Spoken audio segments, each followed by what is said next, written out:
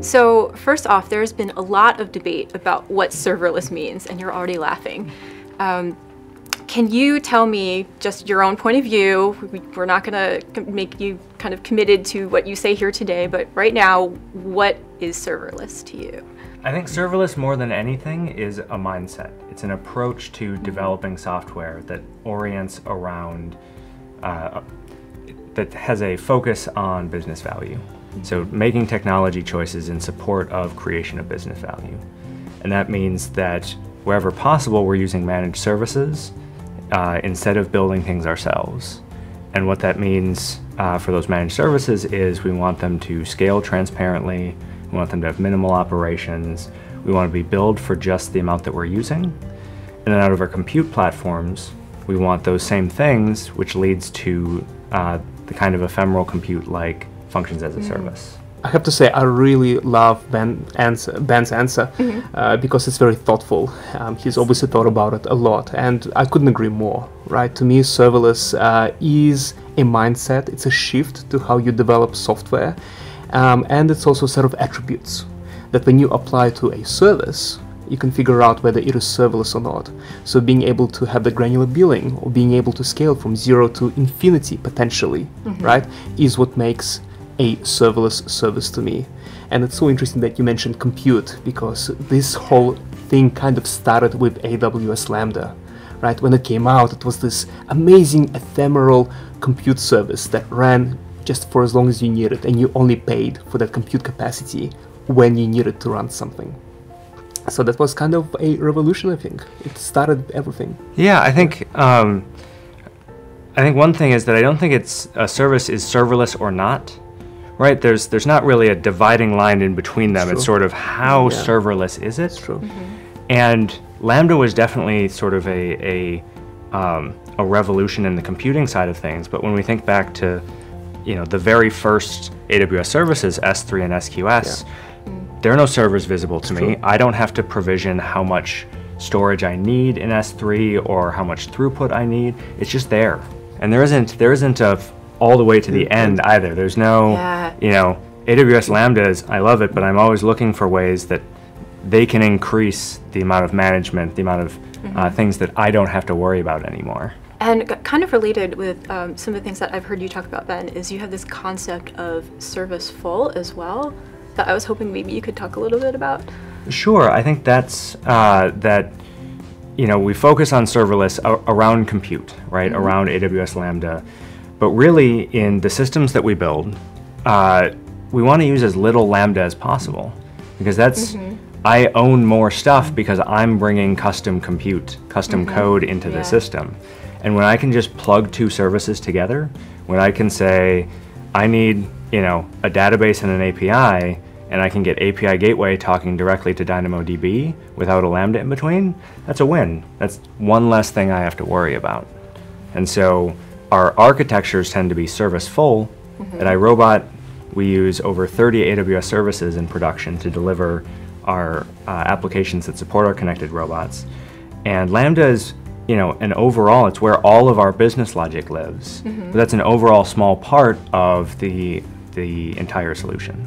Yeah, I think it's a great shift in mindset, going to that serviceful architecture, right? It's less about you doing stuff, writing code, maintaining that code. You can focus on what adds value to your business specifically. You can kind of outsource all the regular things that we used to do, like authentication or storage of data, right? Who wants to recreate all the hard that? Things. All the hard things. And it isn't that much fun either to recreate. You don't just want to worry about doing your authentication all the time. All the time. I think I might have done it 10 times in my career, but I never ever want to do it again. So if Amazon can handle it for me, yes, please. I would rather focus on what really makes my business unique.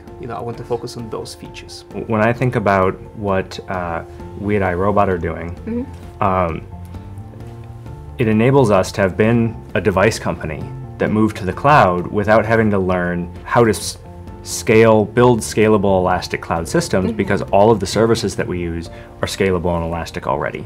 And so we leapfrogged all of that experience that we had and are just now able to create the user experiences we want to create and have our developers working on directly creating business value rather than solving technology problems that will enable somebody to solve a business problem.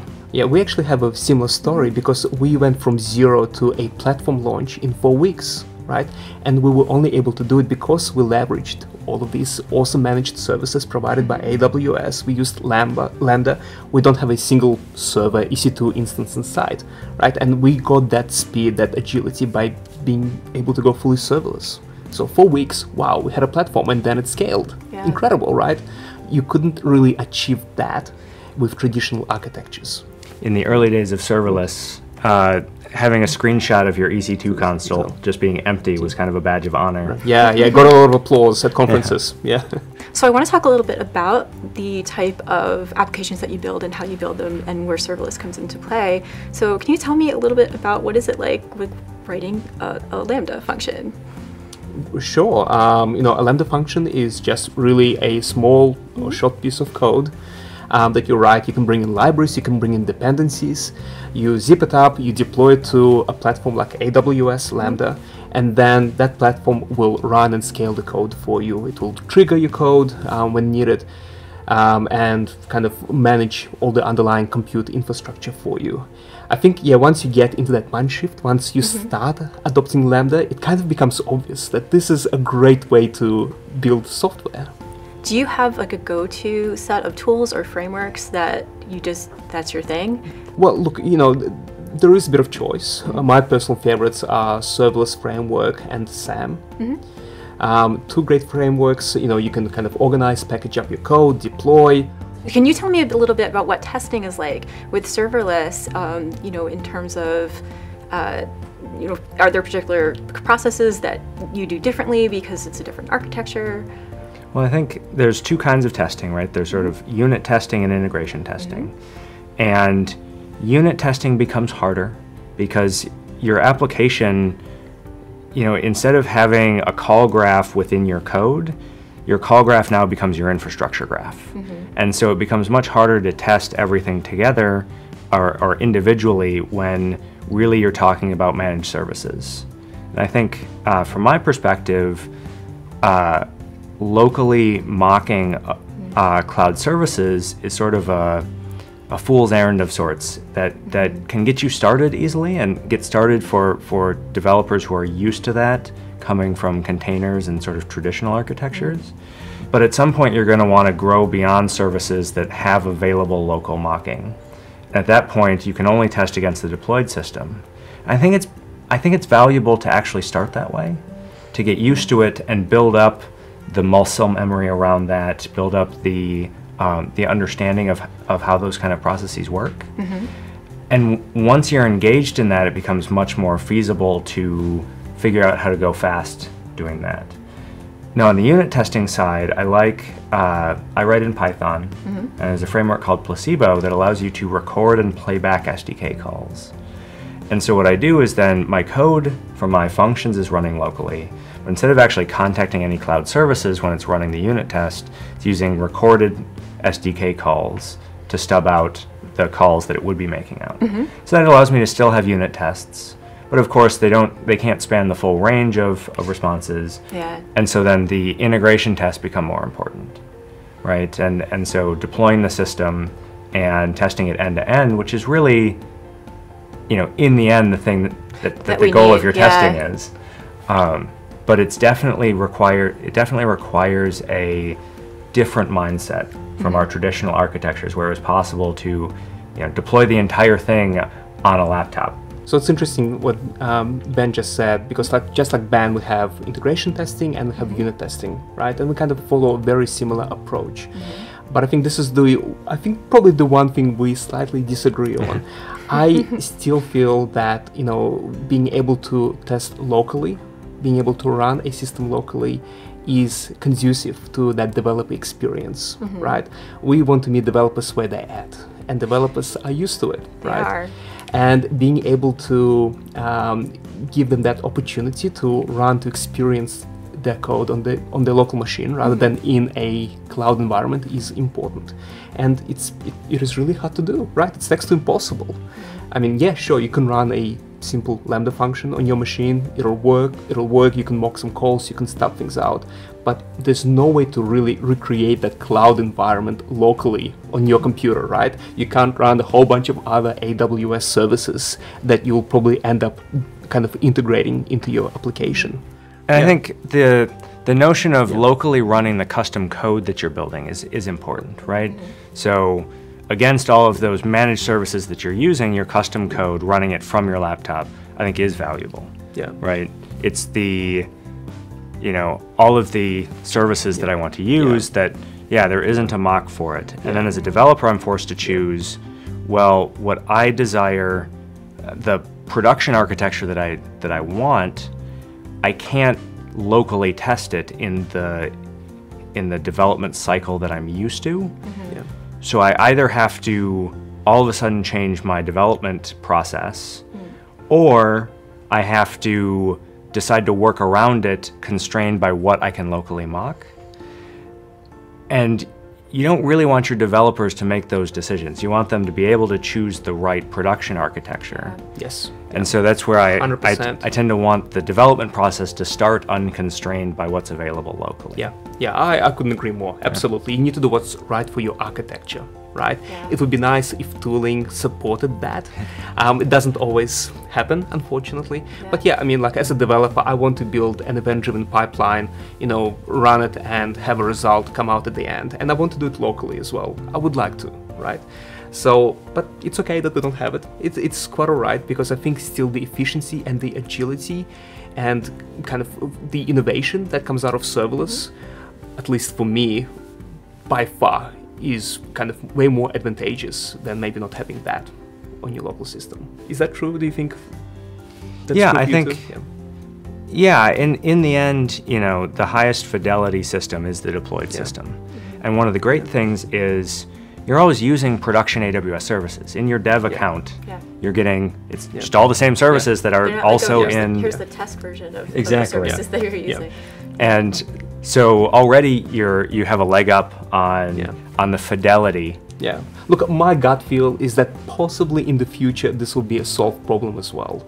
I think maybe things will become easier in some way that we cannot foresee right now, but there could be maybe a way that AWS will solve this. And I think what that looks like is more making the cloud side faster. Yes. That people like local not because it's on their laptop, but because it's fast, right? And when they have to deploy, the tools to do proper deployments are slow because they need to handle all the cases for production. But when you're doing a development deploy, it doesn't have to work as reliably, as robustly. Now, figuring out a way to make that happen so that it's faster, and that when you make changes into whatever editor you're using, which has to be fast and responsive, doesn't mean that that editor has to completely exist locally. Right? It could be that you're using the editor locally on the machine, but it's changing the code remotely. And yeah, I think that's right. I mean, if you can reduce that friction, kind of that time it takes you to write something and then test it, then yeah, that will solve the problem. It's just that we have a little bit of friction now, like Ben said, having to deploy everything, having to wait for CloudFormation to set everything up, and then maybe something will fail and you have to kind of recover and try again. So if you can make things a little bit simpler, a little bit faster for the dev kind of and staging use cases, I think that may actually go a long way towards solving some of those problems. Yeah, this is the one place where, it's good that we're testing, we get to develop using the production services, but they don't have dev modes that could allow us things that might be easier for the dev cycle. Where do you want to see serverless go in your ideal world? Look, I would love to see kind of serverless become even more commonplace. I want to see it become more understood, right? I think there's still a lot of work for us to be done as a community to really develop and define some of the serverless architectures. We still have, I think, a bit of work to do there. We need to show people how to actually build a scalable e-commerce application if you go all serverless. how to do big data, Yeah. how to do analytics, how to do a whole bunch of things with that serverless approach. So I think we will do a lot of that as a community. I'm sure all the cloud providers will do that as well. But I just want to see kind of more innovation. I want to see more, however, without kind of completely throwing away the constraints that make serverless what it is, right? I completely agree. I think that serverless architectures they're inherently and fundamentally different from traditional architectures so that you can take advantage of the ability to manage services. So with AWS Lambda, it has to have a timeout on it so that the execution environment can get recycled so that AWS can update the OS and the runtime underneath.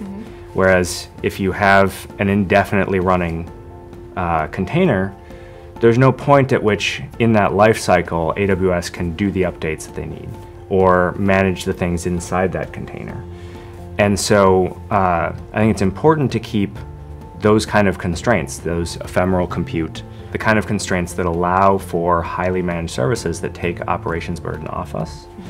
And if we can do that, and if we can make sure that we're teaching new developers to think in that way, to think in how can I construct my system so that I can own as little technology as possible so I can better accomplish my business goals, then we're going to unlock cloud computing for a lot more people because this hard technology problems get solved and provided as a service. Yeah. And so more people who don't need to worry about solving technology problems can come in and solve interesting and new business problems. So we have serverless as the democratization of cloud computing. I think so. I love that. I love that. That's great. Yeah.